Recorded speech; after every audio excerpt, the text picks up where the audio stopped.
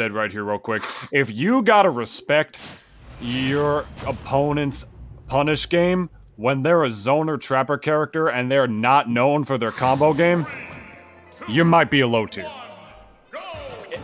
It's what I remember, man. It's like, as we get into the set here, SeaBass versus Whale loser semifinals, our last best of 3 of the night.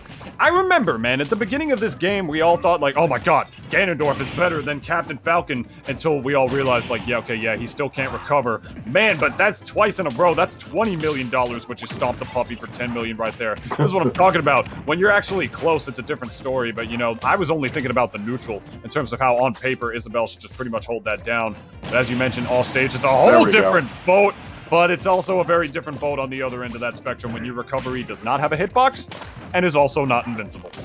If there's anything that consistent viewers of DNA.EXE should be familiar with, it's that SeaBass is very good at timing down air, and especially so on characters that take a little bit to get to the ledge.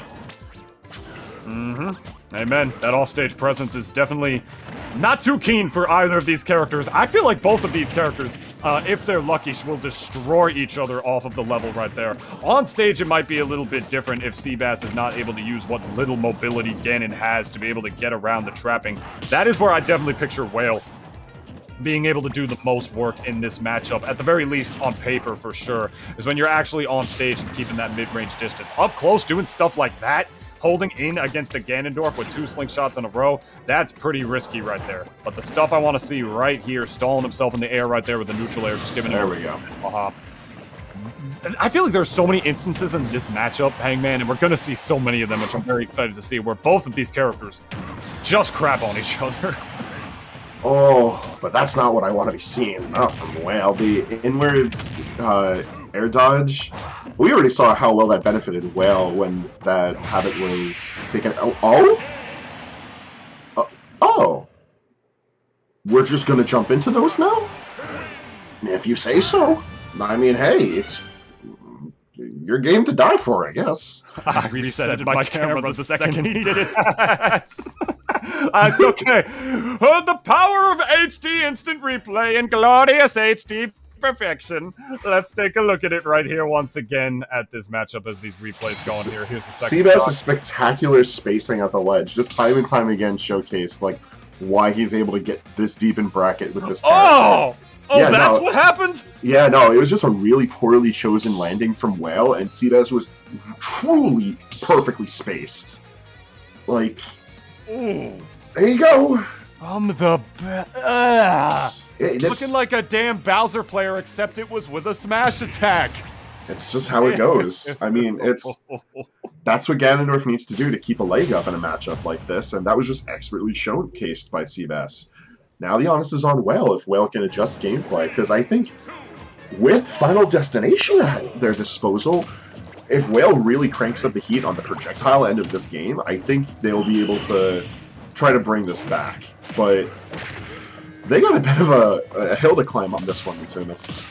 Yeah, they definitely do. I mean, especially here on FD, which is a very interesting pick on the part of Whale. I have a feeling that maybe they don't want their landings to be a little bit more linear, if you would.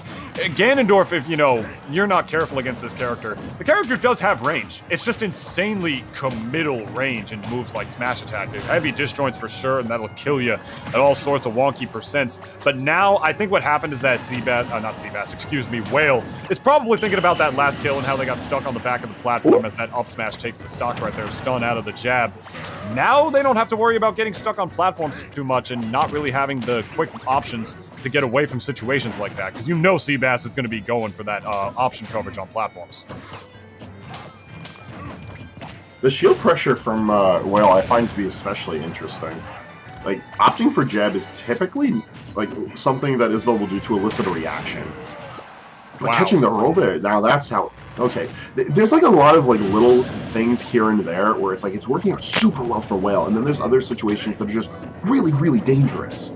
Yeah. But I think the lack of options from the ledge here, and the fact that Whale's been so persistent with forcing the battles at the ledge is really starting to hurt SeaBass. I'm actually really interested to see what the stage pick bans were for this, because letting Isabelle to FD is a very risky choice. It certainly is, you know, with no platforms to be able to, you know, use as sort of an escape route. It's definitely an interesting one. Was prepared to tech nothing, unfortunately, was SeaBass right there. Yeah, you saw he was even going for some seemingly really, you know, classic and patented, like, telegraph ledge trapping on the part of Isabelle. You're gonna see, like, one of the things that happened here earlier is that Isabelle just put that Lord Rocket right at the ledge, as this unfortunate situation was just not prepared to tech, and charged a forward smash from a mile away. If we could get the replay of that last kill one more time, that's actually such a sad situation, because it wasn't so much that SeaBass wasn't prepared to tech, it was that there was nothing to tech. The grab from the fishing rod actually broke midway through, preventing Whale from being able to throw. SeaBass not recognizing this buffers an air dodge. That's really sad, because it's just a matter of Isabelle's tools not working right, and SeaBass paid the price for it. If Whale on any plane of existence meant to do that, I would like to frame it in a museum in one of those, like, big glass, like, cube containers that they have in, like, the Museum of Natural History or, like, the Liberty Science Center, whatever, for that massive brain. Because it should just be on display for everybody to see right there. That actually makes a lot more sense when you put it that way. If anything, I thought the fishing rod just dragged him down, and that Whale just meant to do that from the beginning. I totally forgot about the throw. To be fair, down throw, forward throw, and up throw from the fishing rod would have put them in that situation where SeaBass would have needed to tech, but letting go happened to have just been, like, the best option as a whole. Regardless, we're moving into Battlefield for Game 3. Now, we had seen that Whale was able to play the stage well, it's just like SeaBass was able to play it better. So I am curious to see if a little bit of momentum behind Whale is going to be just the edge that they need to take this away from SeaBass, or if the presence of platforms is going to be putting the King of Evil back on top. You know, it's not even so much the presence of platforms, Hangman, it's more so going to be about how Whale maneuvers around them. You know what I mean? Like, there are so many situations where, like, Whale can just sort of plop themselves on that platform when, frankly, they really don't have to, and it's not a good thing to be around. You know, just being above your opponent in Smash in general is never a good thing. Plopping yourself on those things when there's a Ganondorf nearby is definitely not the best of positions to possibly be in. So, I'm gonna, to sum that up and put it in layman's terms for you all, it's not even necessarily the platforms, it's how you use them. That's really the important thing right here, because if Whale uses them in too passive of a fashion, as that neutral air does take the stock, there's the nair, but that is not what, no, that is not what you meant. You were talking about gimps, weren't you? Not just raw kills off the side. No, we can do that if it's fresh. And in general, it's just it's a really nice close range option. Yeah, I mean, it does come out pretty quick. I will say that. You know, it's definitely one of Isabelle's, like, you know, like, better burst options for sure, especially in the air. And the ledge coverage, once again, Lord Rocket is right there for the coverage. SeaBass not prepared for it. Platforms, none too much helping him out so far, at the very least in terms of utilization. You see Isabelle just still maintaining that more so grounded, zoning-based stage control and neutral game right here. I am just creating this wall right now as Ganondorf literally and metaphorically bursts through it. Beautiful stuff. So, that interaction right there, inevitably leading to the death of Whale's first stock, is why I was highlighting neutral air as opposed to just the projectile pressure. We've seen that SeaBass is really, really solid with timing, not just approaching with shield, but reacting at a parry. And parrying projectiles leaves Isabelle in a really poor situation. So if she's not giving SeaBass that kind of opportunity, all of a sudden a lot more of this pressure is just more sound. For sure. I mean, with a character as slow as Ganon, you know, you definitely, as that up smash takes the stock, you might sometimes need to rely on stuff like that to be able to break the zone of Isabelle for sure. But that's the thing, once Ganondorf is in and hitting with downers like that, you see him trying to set up 50-50s and, what am I trying to say? Yeah, just set up 50-50s and frame traps for sure, as Ganondorf definitely thrives to create, beautiful stuff, saying you got a little too scared in the corner, my friend, holding that shield. I got to myself a command grab, and I'm not afraid to use it. SeaBass down, but not out. We're on our last stock, Hangman. Yes, we're on our last stock, and Whale is in the driver's seat right now. The onus is on SeaBass to try and just take this away. Neutral is not going to be leading into much, but a little bit of damage does go a long way. I was bringing this up as we had the pregame for this set. It just takes a few interactions, and SeaBass has this. So even though, like, Whale has been in full command of this Game 3, just a little bit of gas behind SeaBass could be enough. But with this extended ledge play, I don't know if we're going to be seeing that type of an opportunity.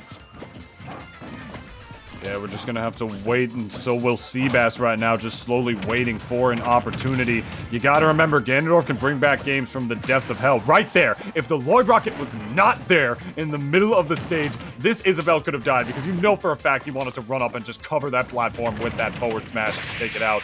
That's going to do it right there. That catch was crucial to ending that game right there. Beautiful stuff. Even more Isabelle on the way, ladies and gentlemen. Maybe not crucial, because, you know, he was only at 50%. He probably would have been able to get the kill later on if he was able to hold down the neutral like he was for pretty much this entire game, if I'm being completely honest. But SeaBass never even had the chance to be able to close out that game right there, bring it back despite all the rage as we take a look at these replays once again. Ugh, beautiful jab right there to get into the up smash. Just not prepared for it. That's the kind of stuff that'll only work once. You know what I mean? Until they're prepared for it. I would like to point out that it was SeaBass who put Whale into loser's side as we entered the top 16 for tonight's tournament. So I didn't good know. on Whale for securing some well-earned revenge and bringing themselves into the top 3 as we step into the best of 5 territory against Reflection. This is going to be a bit of a rough ride for Isabelle. Yeah, Joker. How do I love thee? Let me count the ways.